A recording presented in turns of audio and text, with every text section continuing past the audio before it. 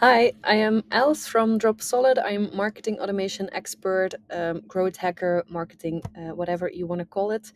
I will take you along on how Dropsolid personalizes her newsletter into 4 different segments, why we do this, and what the results are of the segmentation.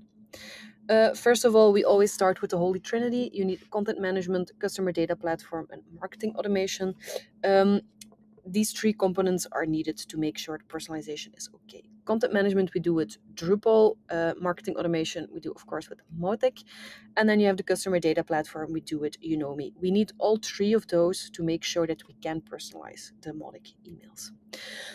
We have 4 different segments. We have the marketing or business segment, we have the tech segment, we have the applicant segment, and we have the default segment. Default is if you are not in any of the other 3 segments, which means that you are not put into a segment yet. First, we start with Drupal. Drupal, you have the front that people see, and you have the back that I'm working on with Layout Builder. The main difference is I put a red square around it, is the blue box. And you can see when you visit our website, you only see 1 box, but in the back, I put 4 different boxes. I will zoom into this a little bit. You can see here that there are 4 different boxes, and the difference is very subtle, but you can see Dropsolid marketing news, tech news, job news, and just the default version, so you can see the 4 segments again. This is a very small and very easy example, but we do this on our entire website, so based on which segment that you're in, you will see a different website. So it's possible that you won't see the same website of Dropsolid as the person that's visiting next to you. Then you have You Know Me. And You Know Me, we are building these segments. You can see here again the red squares, business persona, tech persona, applicants persona, and then the red box, the default if you don't have any segment yet.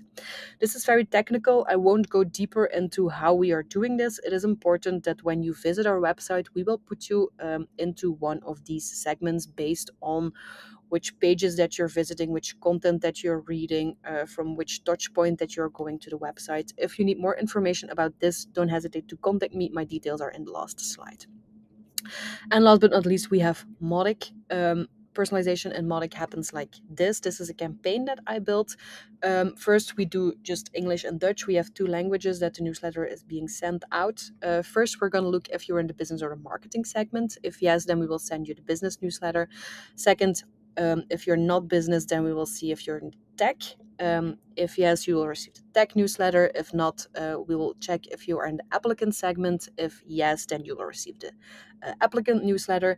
And if you're in none of the above, you will just see the default version. And again, here you have marketing, tech, applicant, and default, the 4 different segments. What is the difference? Well, you can see 3 different versions of the newsletter to the right. You can already see that it's a bit shifted. The content is different.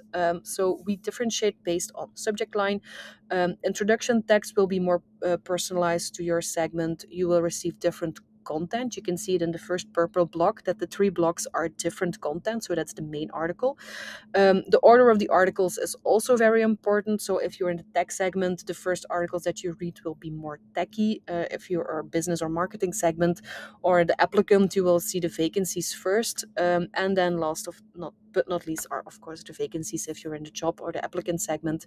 The first thing we will talk about is our open vacancies or an employer branding piece or something like that.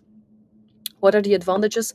Well, the newsletter is way more personal and way more relevant to your personal segment. I can say this, but of course, we also have results and analytics about this. So here you can see the 8 different newsletters. We have 4 segments and we have 2 languages. So we have 8 different newsletters set up. You can see them again with the red square. What is the breakdown? You can see it divided in Dutch and in English. So the default version is around open percentage or red percentage 30%. The marketing segments is 10% more, so it's around 40%. Then you have tech, which is almost 70%, and then you have the applicants, which is around 60%. So the difference between default and the other segments is gigantic, which means that if you are put into one of the different segments instead of default, that you will get more relevant and more personal content, and that the open rate of the email is way bigger or the red percentage is way higher. So it means that the emails are or the newsletter is opened more than when you have just a default version. That was a very quick and very fast. It is that easy. Of course, it's a way more technical that I just presented in the past 5 minutes. If you need more information, if you have any questions, don't hesitate to contact me via marketing@dropsolid.com. I also am in close contact with my tech colleagues. So if you have questions about how technically to put this up with Drupal, you know me, and with Mautic, don't hesitate. I am here to answer all of your questions.